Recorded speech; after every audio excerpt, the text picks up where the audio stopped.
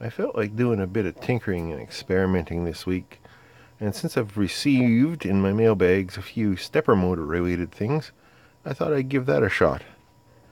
I've never really played with stepper motors too much, mostly because I've always thought that they're just too much pain in the ass to control.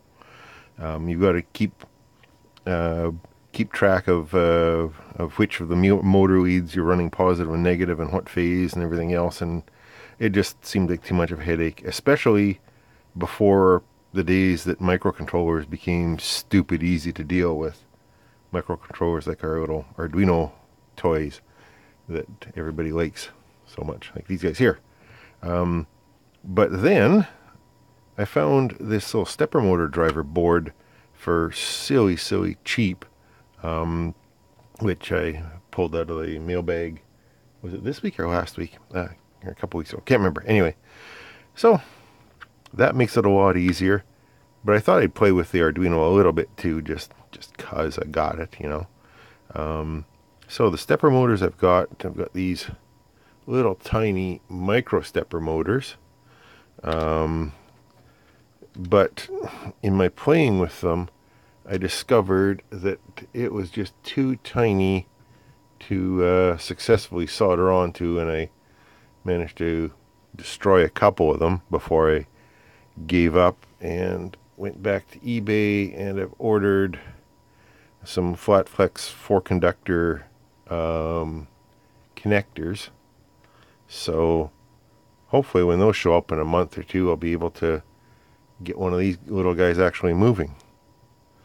But that aside, I've got this one that I salvaged from a piece of equipment at work.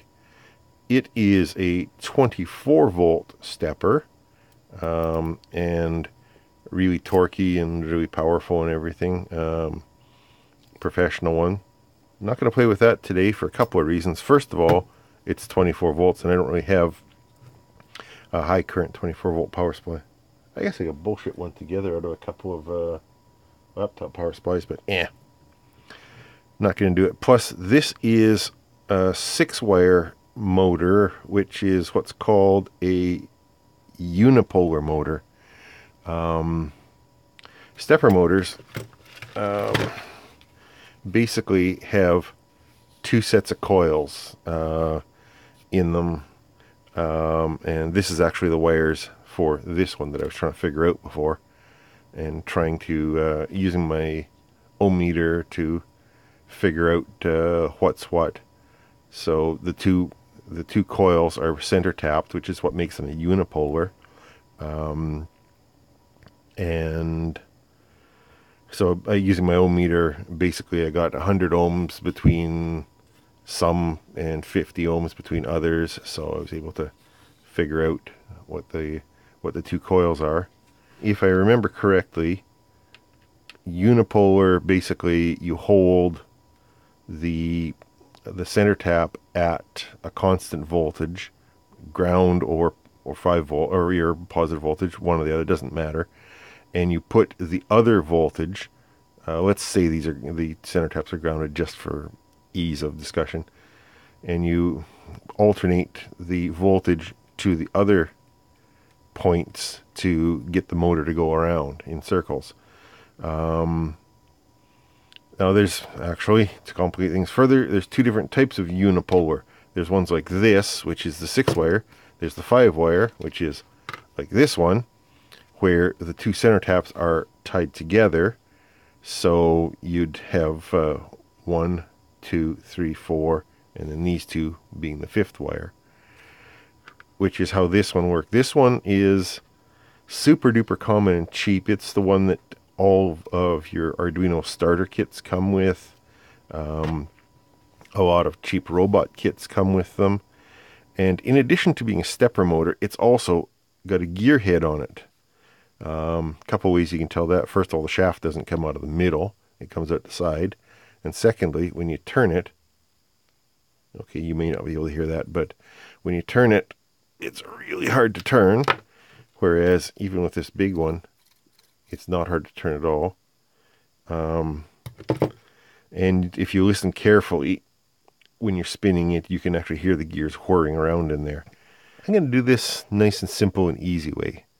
So I'm not going to use this one because I don't have the power to drive it. I'm not going to use these little guys because I don't want to destroy them, and I don't have the connector yet. I'm going to use this one and connect it up to the little motor controller board, which tends to come with them. If you look around eBay, you can find the controller board and the motor for only a couple of bucks. They're really, really cheap. And it's already connectorized. It just plugs right in.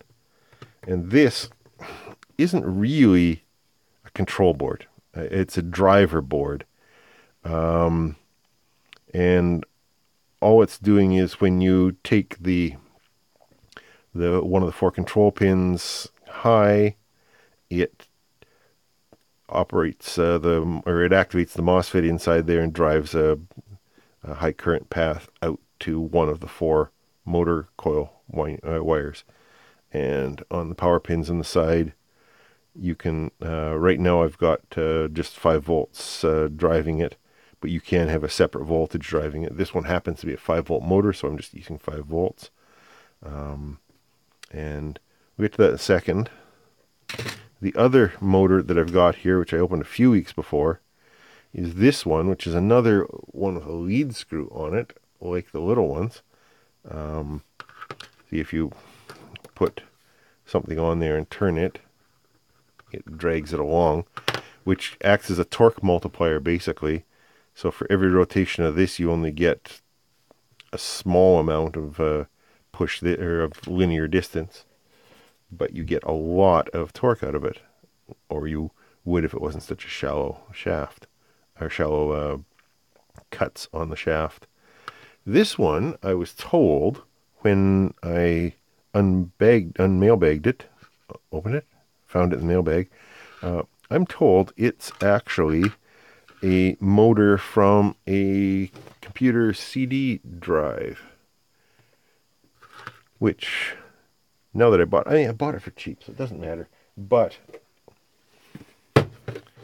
let's see if that guy was telling me the truth. Let's see if there's one in here.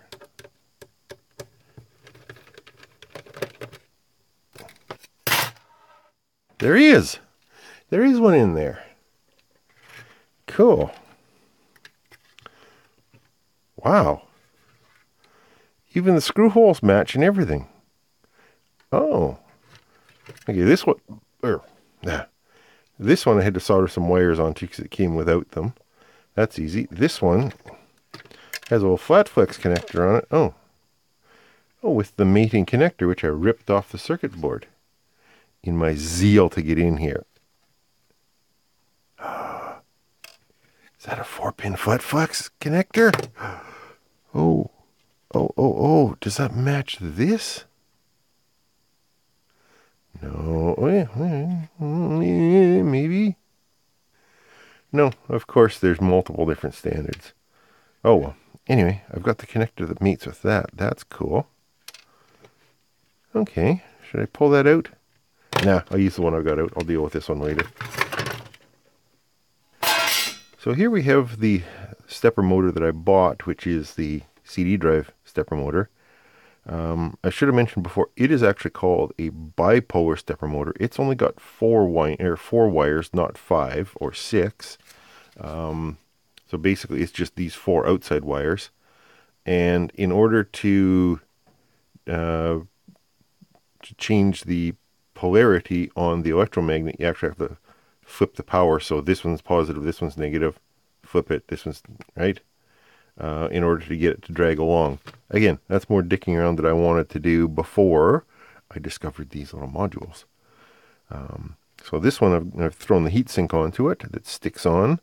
I've connected it up, and here's the pinout that it's written on the back, but I also found it online. Just search for the part number, which is, where is it? A4988, which is the chip, which is also the breakout board. I found these breakout boards well described on Polu, I think it is, website. It seems like they created it before everybody and his dog in China made clones of it. So that's a reasonable source of information.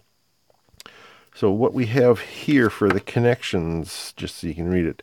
So motor voltage, ground, coil 2 wire B, coil 2 wire A, 1B or 1A, 1B.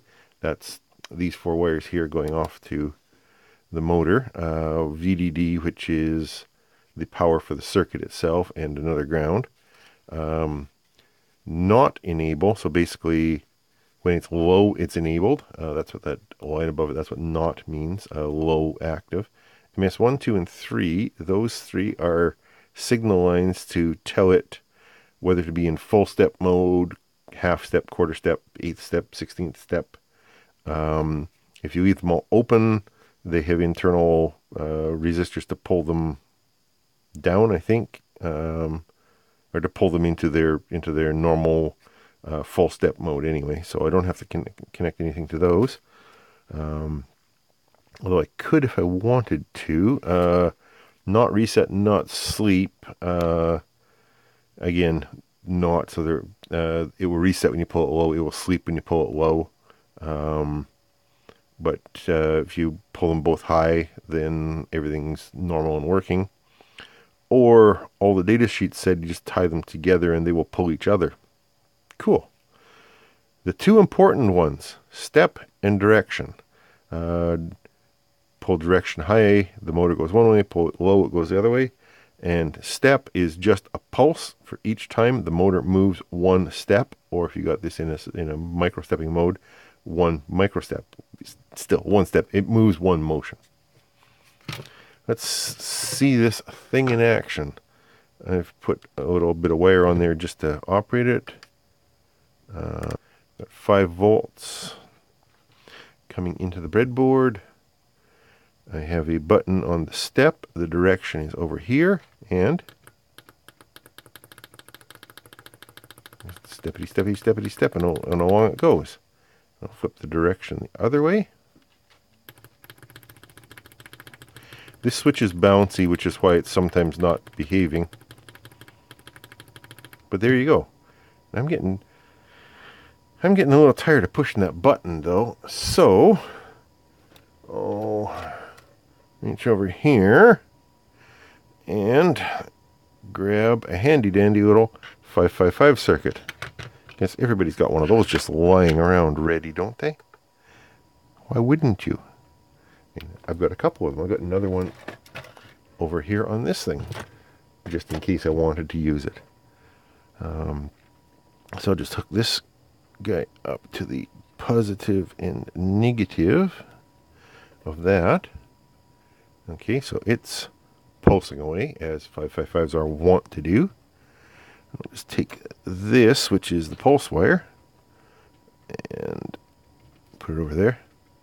There, isn't that better? There we see it cruising along in one direction. And if I move the direction wire to the other polarity, in this case ground, it's going that way. So that's super easy. On an Arduino normally, you'd need 4 wires to control it, like this one here.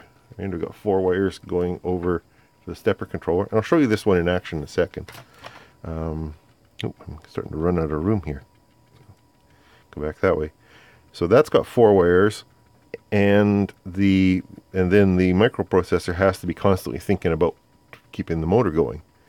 This one, the microprocessor just has to pulse it anytime it wants it to move, and it moves one step, and tell it the direction, and then forget about it. It doesn't have to keep maintaining the phase on 4 different wires, which takes a lot out of your programming, which is good because I suck at programming. Let me just pause this for a second, and I'll pull that other one in and play with it for a while. So what I've done here is this little nano is connected, has 4 wires connected off to the driver board. The driver board also has 5 volts and ground coming from over here. And just because I don't want to mess around with cleaning up any potential inductive kick from this motor, I'm just going to run the Arduino itself off a battery.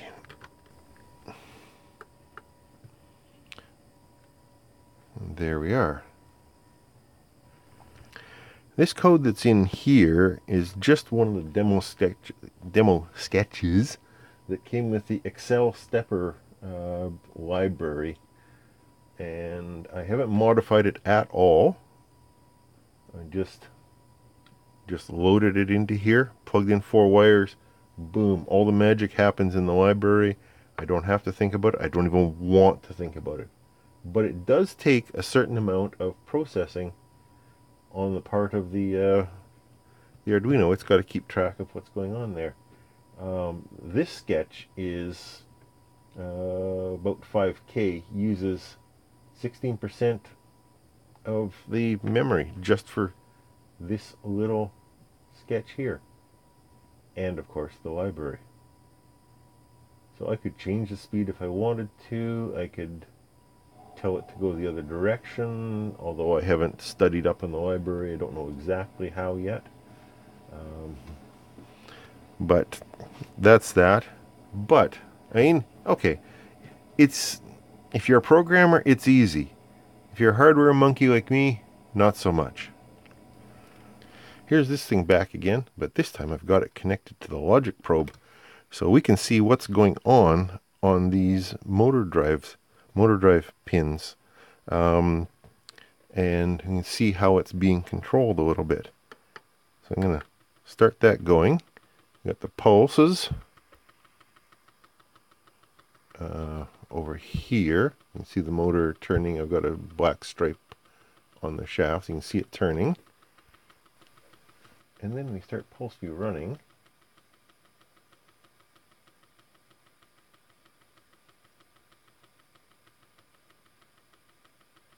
There, we've got some pulses in there. Let's stop that.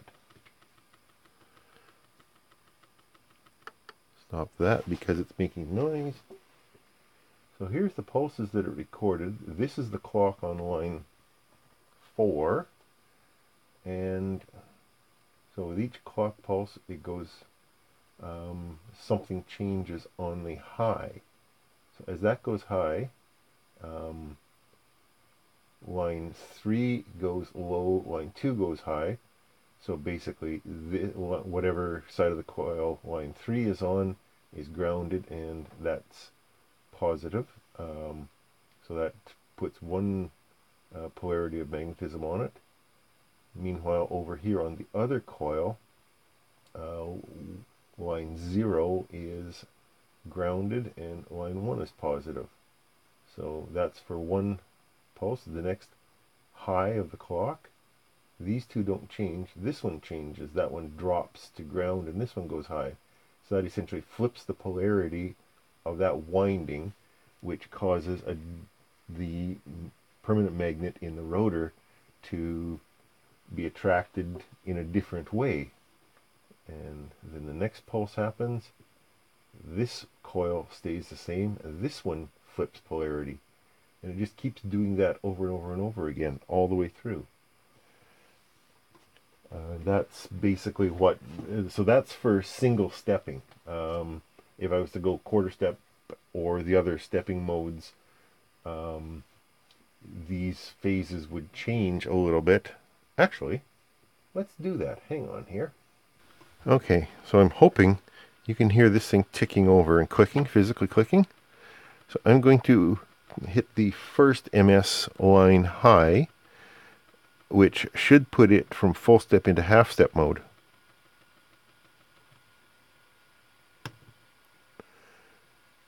What that does, you've heard it get quieter. It's now running slower, but it's running, but for each pulse, it's going half of the step size that it was previously. So over on pulse view here, let's grab a cursor. So the time it takes for one full sequence of actually no, let's look at this. Any given motor winding is high for about 537 milliseconds, roughly. Now we'll run it, and that's showing the half-stepping mode now. And now that one's high for 673 milliseconds, and the low is even longer. That's 791 milliseconds. So previously it was perfect square waves. Now we've got something completely different happening up here. Previously you were seeing just the two poles operating completely opposite each other, right? Now we have some time when both of these are at 0 volts for that time there, which means that coil is not attracting it at all, and this one is attracting it for, let's get the cursor again here.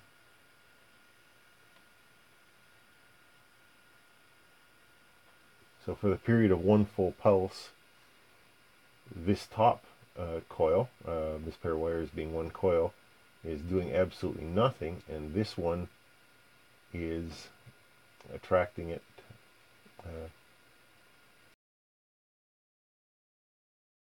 It seems to me that these little drivers are a lot more interesting to work with, a lot easier to work with from my point of view than doing it in software. Your point of view may differ. You may actually be good at software. You might be one of those people that likes software. Ugh. But for me, I like hardware. I like this. And now that I know where I've got an essentially free source of these motors, that's pretty cool too. And I bet you there's other stepper motors inside this thing. So I don't know whether that was informative to you guys. I had fun with it. I actually learned something that I didn't know before. If you want to go deeper into stepper motors or understand them at a more fundamental level, I'm going to link a video down below that Kevin Darrah did quite a while ago, where he actually controls one manually. One of these. Ow, that's hot. A larger one, but basically a simple bipolar stepper motor. He controls it manually with some push buttons, and he gets out the whiteboard and draws stuff. It does a really good job of explaining it. So go over, give him a watch, and in the recommended videos beside it, unless the YouTube algorithm screws up even more than it already is, you should find other basic stepper motor videos. This wasn't meant to be a tutorial. This is just me teaching myself and bringing you along for the ride, such as it is. Anyway, hope you enjoyed, or at least didn't tune out halfway through from boredom. I will talk to you later.